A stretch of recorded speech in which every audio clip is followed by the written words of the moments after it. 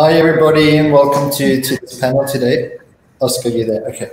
So I'm very excited to be here today and to be able to talk about fashion is art, sustainability, and design with this very inspiring group of panelists. We've got Mara Hoffman, President and Creative Director of the Mara Hoffman brand.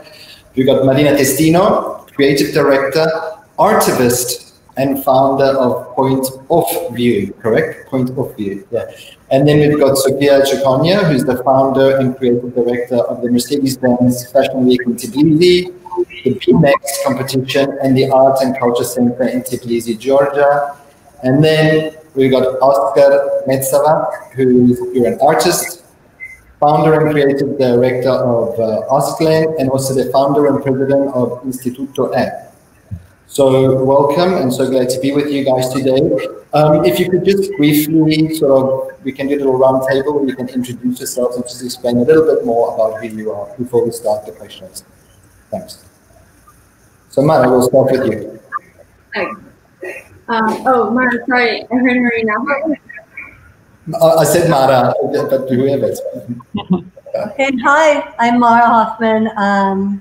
Thank you for having me. It's great to be here. I started my company 20 years ago. So this, actually this May marked our 20-year anniversary, which is a really crazy time, an introspective time. I focus on women's clothing and ready-to-wear and swimwear. And about 5.5 years ago, we made the shift towards a more sustainable and less harmful direction for our clothing brand.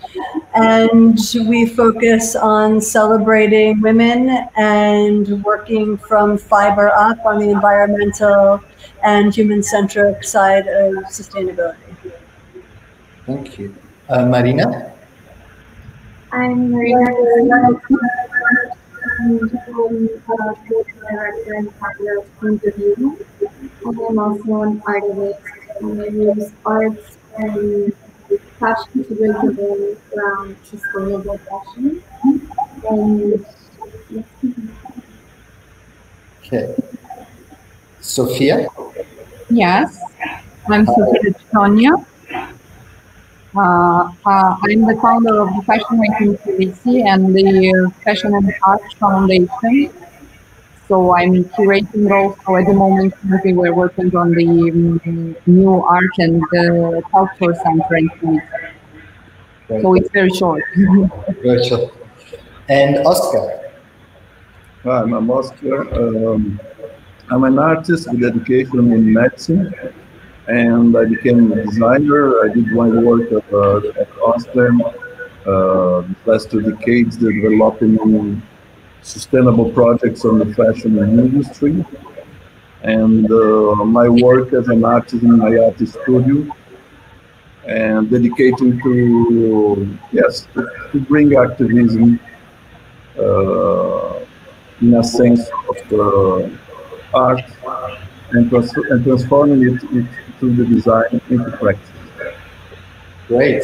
Well, look forward to speaking with you guys and finding out more. So I'm going to jump right into it. And Mara, I will start with you, the first question. And since the panel is called Fashion is Art, Sustainability and Design, I want to start off with a quote by Massimo, the artist, who once said, when you do a thing, you don't do it in 5 minutes or in 5 hours, but in 5 years.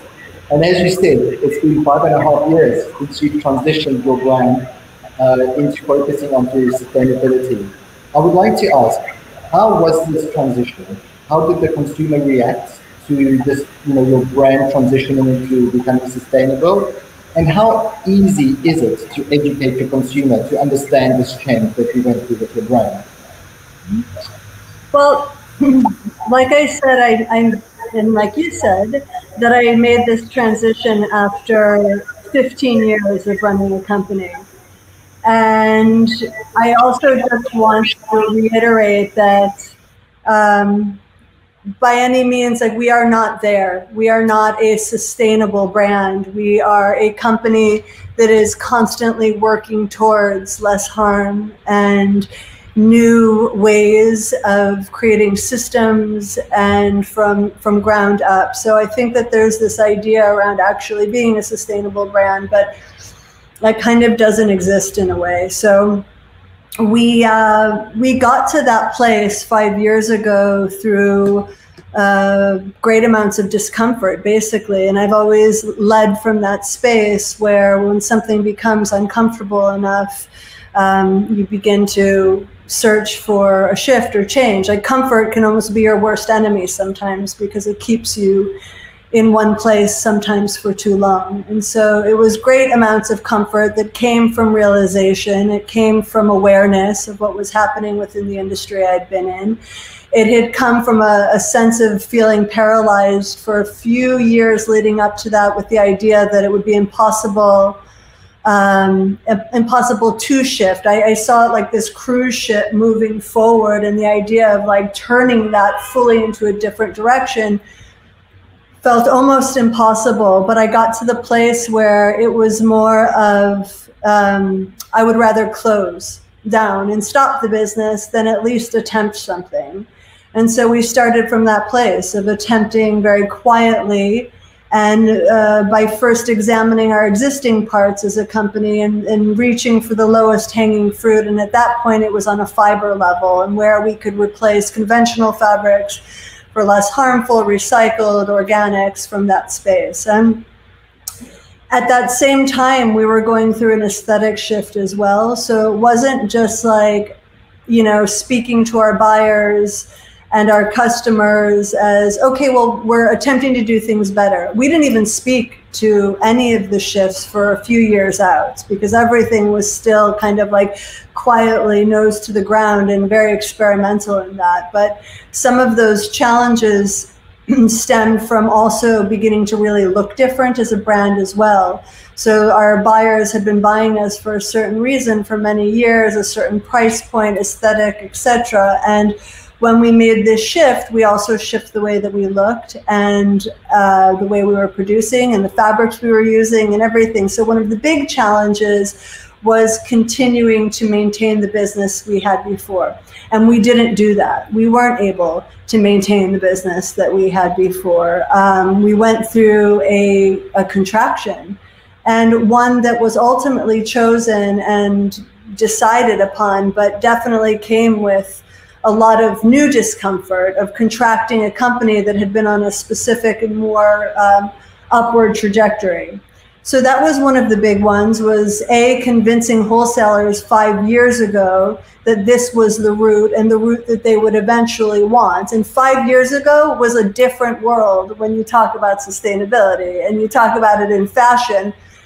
And by no means were we pioneering it. We weren't. We were, I feel, latecomers 5 years ago in some sense. So then, you know, there were so many people too that were just like, what? Nobody cares. This price, I don't want a different price point. It doesn't matter. It's not what our customers are looking for. So that was one challenge of just staying the course, understanding people were going to leave us. Okay, stayed the course.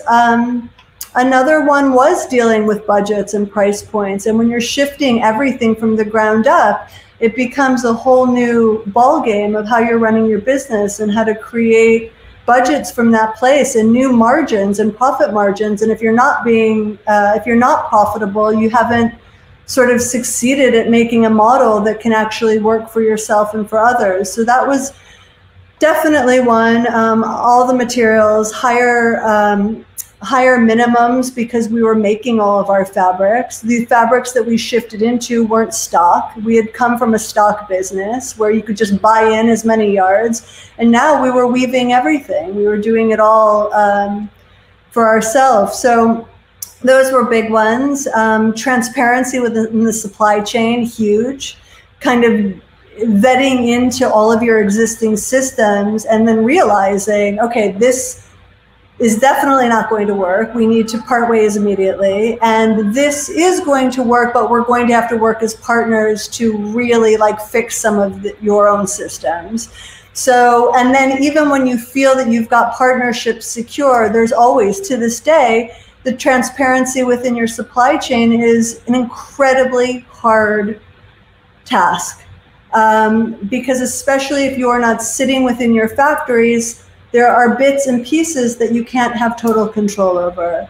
So, and then as far as communication, we were so almost, I'd say, nervous about the transition and not ever wanting to come across as someone who had figured it out. I still haven't figured it out. And by like communicating that or using, you know, green or sustainability as our lead, especially in those beginning years, was something that was completely uncomfortable and not something we were going to do. But at the same time, there were these shifts in price points. So it was kind of balancing that communication. So those were the big ones.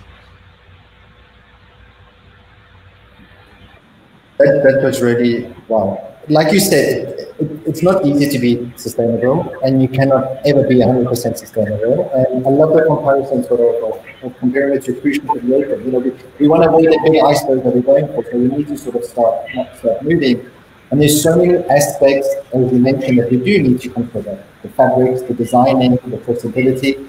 I know. And as you said, we're not pioneers, we're following on something that was started. I mean, we can trace it back even to 1983, when the UN commissioned, what was it called? The Brundtland Commission, where they had to actually understand what is sustainable development. And they published a paper in 1987 with the definition that sustainable development is development that meets the needs of the present without compromising the ability of future generations to meet their own needs. And which led on to the 2030 Agenda of Sustainability that the UN has put in place.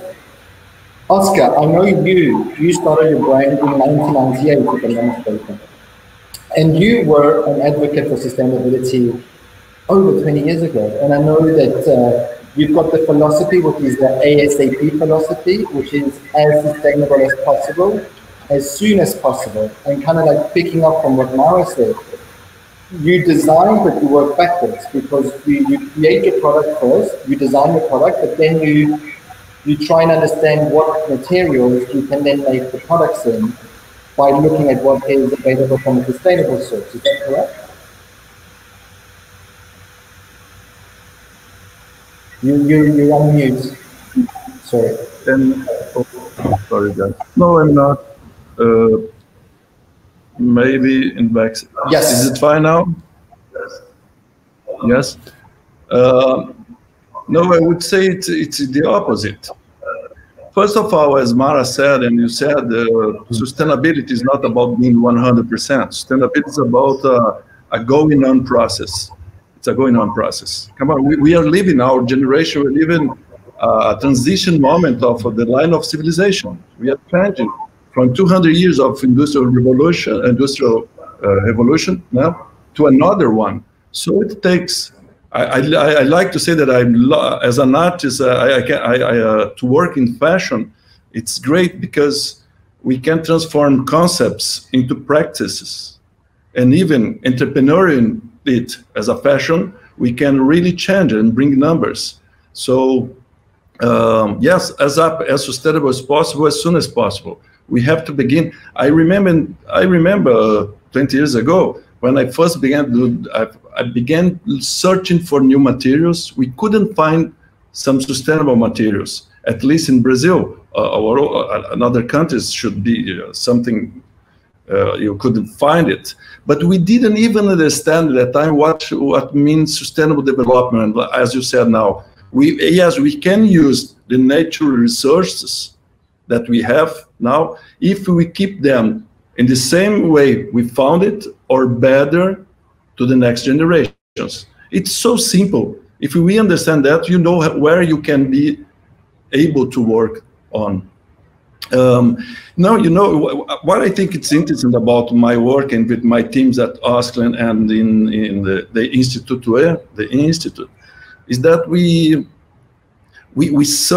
have developed new materials from zero, from cradle, some projects from NGOs inside the forest, on cooperatives, or in the slums, the favelas, things like that. Some of your social and environmental projects, and even some industries, some new materials like the recycle PET in that time, you know, So some projects we worked hard on the ground. You know what I really think it's important people understand. What I can bring from my experience is that, and the same thing I did last year in the collection. I worked with Courrèges in Paris. I think it's not about using materials.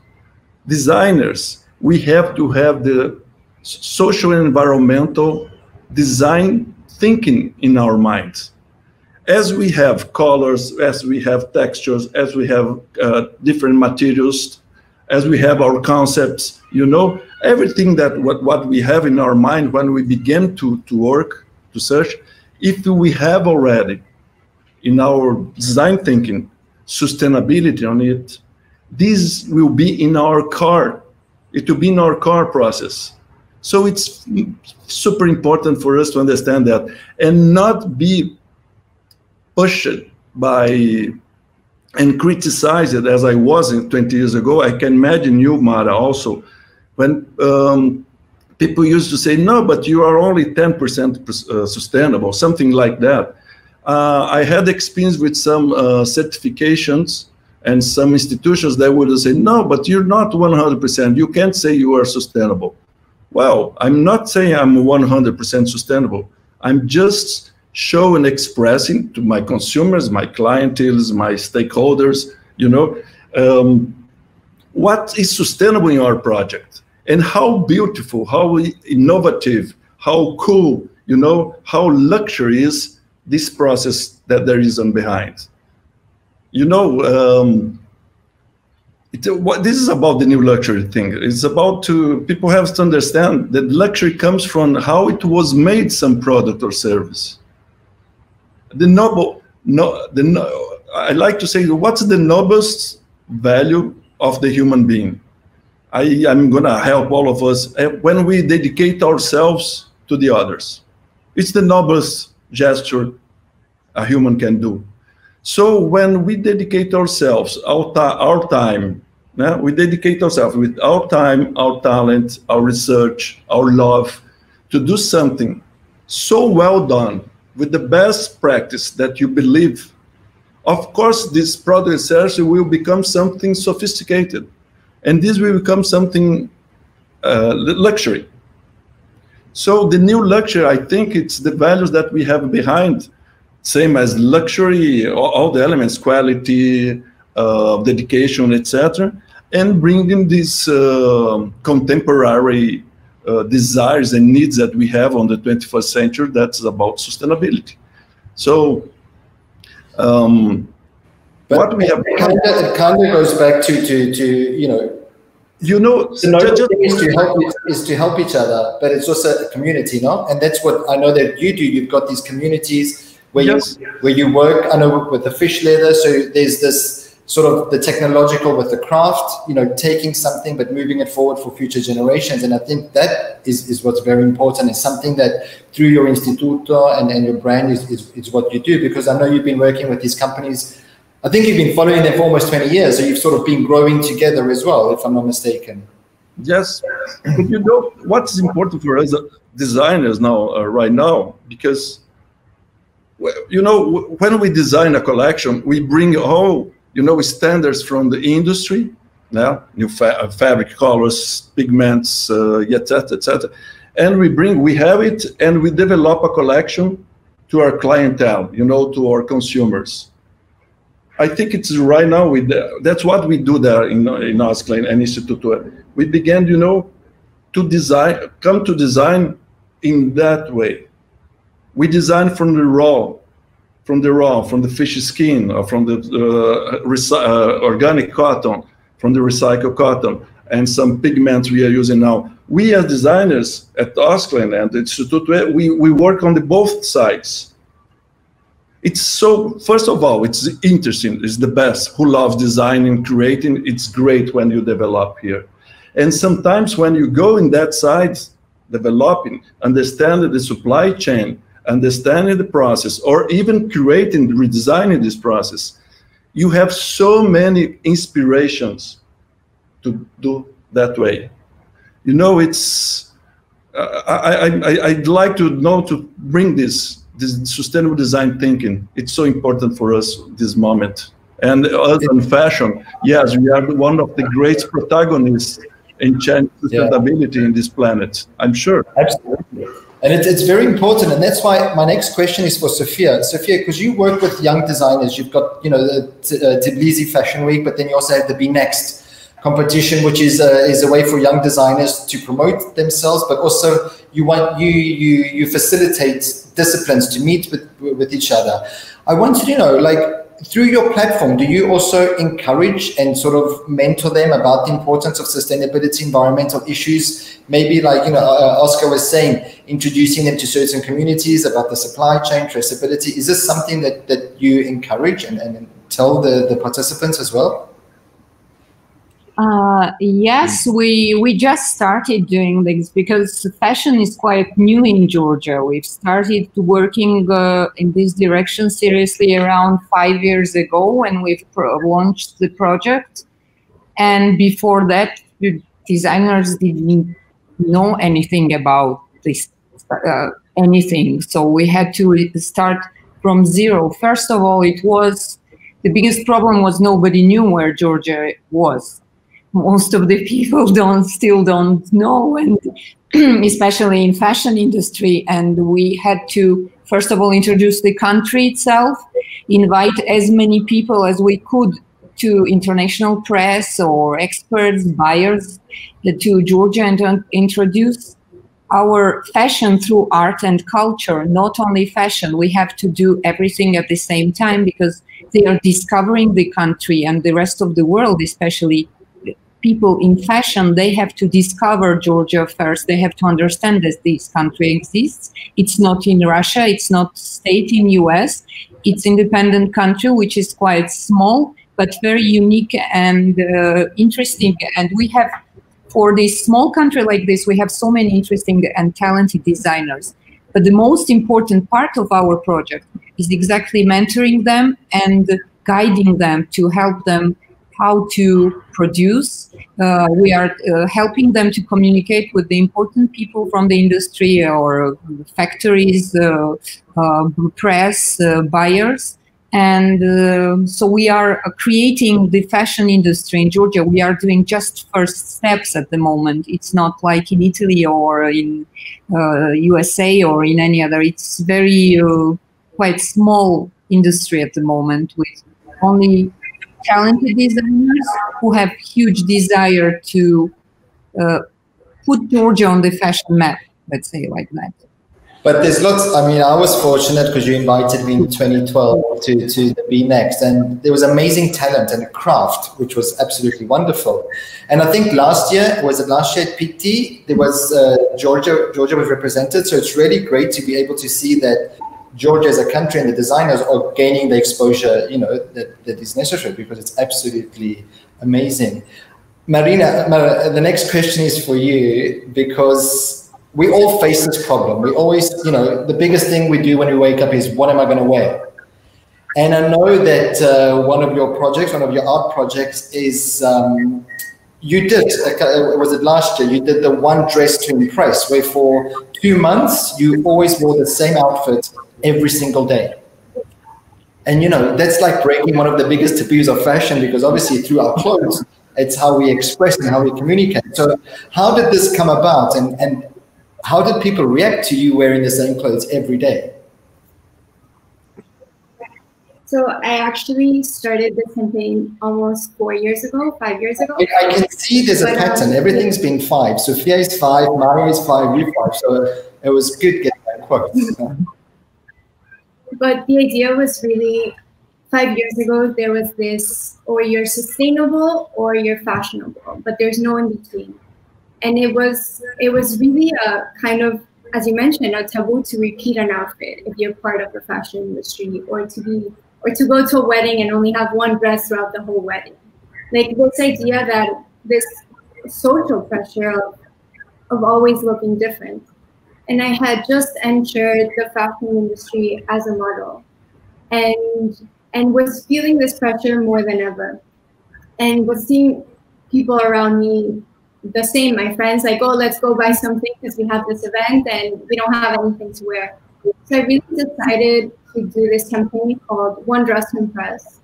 And I wore a red suit for 2 months every day to showcase that it's okay to repeat an outfit, that there's nothing wrong with it, nothing's gonna happen. And one thing is saying repeat outfits, and another thing is showing it. And throughout all my campaigns, I really emphasize not only saying something, but showing that it can be done and showing that it can be easy. And the idea of this campaign was really showcasing that I'm part of the fashion industry and I'm going to repeat this outfit for 2 months. I'm going to go to events, go to meetings, go to shoots, and nothing's going to happen. I'm not going to be banned from this industry. I'm not going to be insulted. Nothing's going to happen for repeating an outfit. So it was really a project to normalize repeating outfits and normalize the idea that you don't need to have money to be able to be part of this industry. It's a creative industry. It's an industry where you're part of it because of your creativity, how you style yourself, not because what you're wearing and who you're wearing and what collection you're wearing. That's not, and I think one thing I really love about yourself and Mara is the fact that you're making these statements with bright, bold colors, which is nice, as opposed to people sometimes are always a bit hesitant because they think that a sustainable brand is maybe, I don't like using this term, but sort of maybe a bit boring, a bit bland, but the fact through your collections and through your artworks, you're showing that sustainability can be fun. It is, if we use the term of Generation Z, cool and all stuff like that. So it's really nice that, people are starting to realize that sustainable fashion is not boring. And I know also you doing yellow like a lemon, which again, using sustainable brands, and Mana, you mentioned before with the fabrics you're using. So if you can both just expand a bit how making the sustainable fashion more open in the sense that, raising awareness for people to understand that it's not something boring, Should I start? You can start. Right. Yeah, well, that is color is the basis of all these activations. And as you mentioned, like this idea of like sustainability is boring, is white, black, or brown, and it probably will break after one wear, or it's plants. So it was really, these campaigns were really showcasing color as the visual effect. Like you see one of the pictures of me doing the campaign and it's yellow, it's red, it's a color. So Yellow Like a Lemon was actually launched during Paris Fashion Week. And I went to all the shows dressed like head to toe in yellow. And it was different sustainable brands, secondary market, borrowed pieces, rented pieces. And it was really a campaign to showcase that what sustainability means. It doesn't mean buy a sustainable brand, but it also means use something that has been used already, rent something, borrowed something. And this idea that maybe sustainable brands are more expensive generally, but if you rent something, if you borrow something, if you buy secondhand, it doesn't need to be expensive. And that's also being sustainable and a conscious consumer. So the idea for Yellow Like a Lemon was showcasing all the alternatives there is to change your clothes every day while being more conscious. And also I chose yellow because it's a bright color, but it's also the least color that you would think of sustainability. So, and I launched it during Fashion Week. So you would just see me running around in yellow and be like this crazy girl, like she's probably like top fashion brands all in yellow, but no, I was all sustainable. So it was really making a visual point that if I can do yellow for 2 months, you can do black for the rest of your life. So really showcasing that if you put your time and effort, you can be more conscious. Mara, I know, speaking of being more conscious, I know that you've actually started working now with Prana and the responsible packaging movement, where you're streamlining and cutting back on packaging. How what sort of brought that up? Because I mean, we all love receiving something which is amazingly packed, you know, the tissue paper and everything, but I know you're streamlining that, and that's another step towards your brand being sustainable. So if we could just hear a bit more about that. You're on mute, sorry, Mara. Hi. Packaging is a huge hurdle in this industry. It's big. And for us, it was definitely in the foreground of when we began moving in this direction. But since then, we've been able to dig in on different levels. So early on for us, we did switch to compostable swim packaging. That was in 2016. And it was a great alternative from our traditional poly bags, but it's still not a fix because not everyone has access to composting, and it's really not good when you recycle these. So it was like one step forward, but not the ultimate, it's still not the ultimate fix. For spring 2020, we shifted to all glassine packaging, which was a big evolution for us. And as far as like hang tags, stickers, buttons, we use compostable and recycled materials for all of those. As far as the Prana responsible packaging that was launched by Prana, we're working towards the reduction and eventually elimination of all virgin plastic and non-forest stewardship, the FSC, friendly forest fibers in our packaging. So that's a big one for us. And if the brands are working together, a huge part of all of this, and I think that it's being brought up a bit here and there, is the idea of collaboration. So when you get more brands together, more activists on the same thing, you can move forward a lot quicker. And so collaborating with a Prana to make this movement, it helps all of us involved, which is a really big one.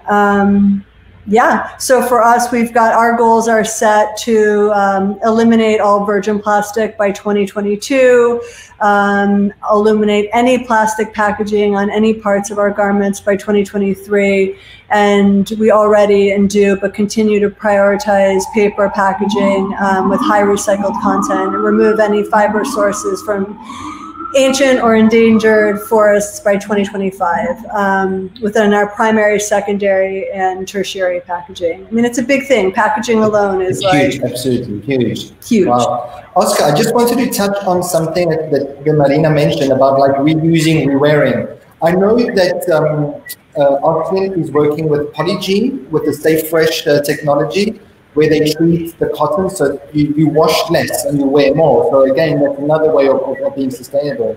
I just thought it kind of connected with what Marina was saying. If you can just tell us more about the Polygene.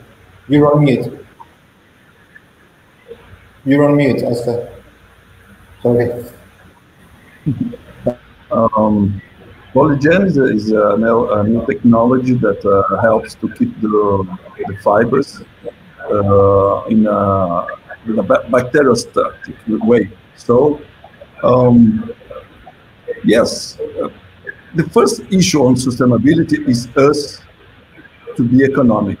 To be economic in all sense, in everything, from the water we use, from the clothing, everything.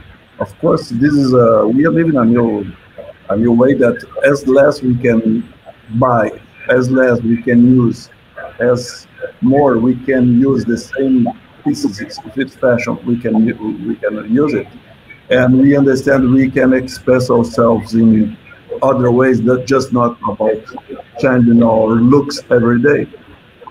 Polygenic, it helps you. You don't need really to wash your t-shirts every time you wear it. It's weird. It's weird that listen that because sometimes you get, but it's really that. So we use it organic cotton, recycled cotton, the t-shirts, and also with Polygene. So in the whole sense of the piece has a very interesting process, and I would need culture of sustainability. You know, it's about use and it's about the supply chain. It's very interesting process, and this technology I think will come to stay longer. We have a question from the audience, from Mercy Noel, and they ask, what first step should we take so that our entire production cycle is truly sustainable and we have access to innovation? So how do we become entirely, the entire production cycle truly sustainable? What would you guys? I would say it's the origin of the fiber. The origin of the fiber, if you think in a way. Origin of the fiber, to understand where it comes from. If it comes from, you know, oil industry, if it comes from no organic cultivations, if it comes from farms that are not fed with labels, things like that. I think it's the first one I would say. I would say in another way, thinking, it's design thinking in your mind. This is the first thing. So you can think on the supply chain and the consumer use and the post use of the consumer. If you have the whole process, understand your sustainability in your mind to the economics, you can understand the whole, understand and work and intercede in the whole process, the supply chain, on the use, as we were talking about now, to use that less, and in the process of the circularity economy. So if you have this in your mind, you can understand the whole process, how this piece of, how this fiber was produced, to the end, how it will come again back to the nature. So if you have that, it's the first thing.